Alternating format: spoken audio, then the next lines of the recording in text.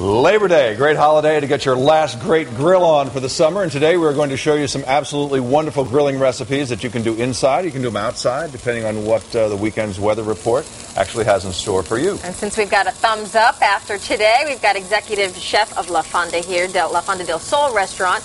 Josh Dechellis joins us this morning with a fantastic idea. You say don't run in and out of the house, do everything on the grill. You know, I think you nailed it by talking about the last hurrah of the summer. Yeah. And you don't want to be inside. You want to be outside enjoying your friends, your family, your grill, the fresh air, especially a guy like me who's locked inside all the time. So what I want to show you guys today is how to go ahead and do just that.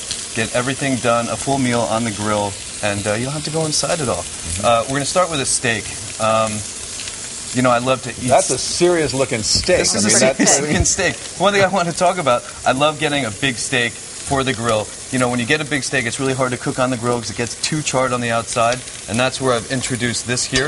This is actually a wine stave. It's a wine barrel that we have cut down, and after the steak is grilled like this, we just sort of smoke them up on this wine barrel. You can see these wisps of smoke, and that just gives it this extra... Do you have to wet that first to make sure it doesn't go up in flames? No, because we want it to smoke a little bit. Oh, okay. You know, these things are really old, they're really compact, so they won't really ignite on you. So we always think about the meat, but you've got a whole host of other things you're cooking on the grill. Obviously, you need to get your timing right because some things take longer than others. But what do you have here? Well, while we're cooking the steak on the wine stave, you know, we do like to go ahead and baste it with a great wine here. This is a St. Francis wine. That's not going to go up. It's an old no. It's an old vine Zinfandel. And what's great about this, it's affordable. You can drink it. You can cook with it. It's a beautiful wine. So moving on to the peaches, I like to do something. Grilled peaches are just astounding, right? I love them.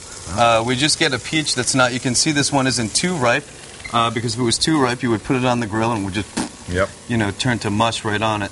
So you can see the knife just sinks through, and the peach is going to soften up, and we just kind of plop them right on and just let it cook next to it. This is a nice, healthy-looking grill, no? Yeah. You got a little meat, you got little potatoes, you got some peaches. Some veggies, peaches is the dessert, though. That's part of a savory dish, right? Because you got some prosciutto here, you're wrapping it up. Exactly. I'm a really big fan of sweet and salty. At La Fonda del Sol, we're a Spanish restaurant, so one of the perfect foils to the grilled peach, I think, is Serrano ham. It's sort of like the prosciutto of Spain.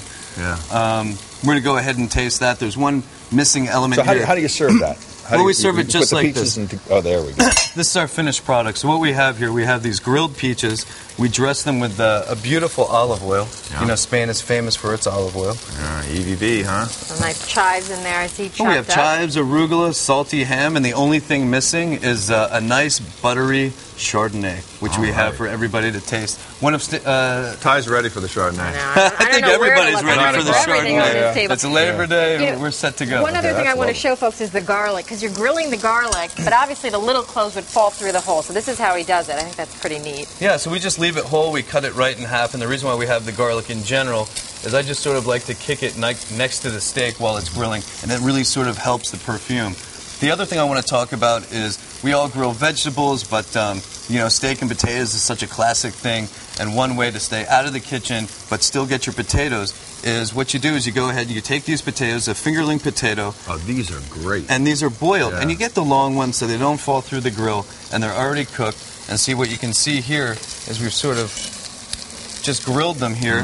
Beautiful. So you boil them first. That's right, you just boil them first so they're already cooked, and then once you have a beautiful potato like this, putting them together is very easy. You just take a little bit of shallot, you know, we'll take a little bit of these pickled peppers. So dress it up, we're inspired. Thank you so much for showing us this, and you know what, the weather, like we said, is going to be beautiful, so you have a chance to do all of it. I'll be out there, I hope you guys are too. Josh, thank you so much.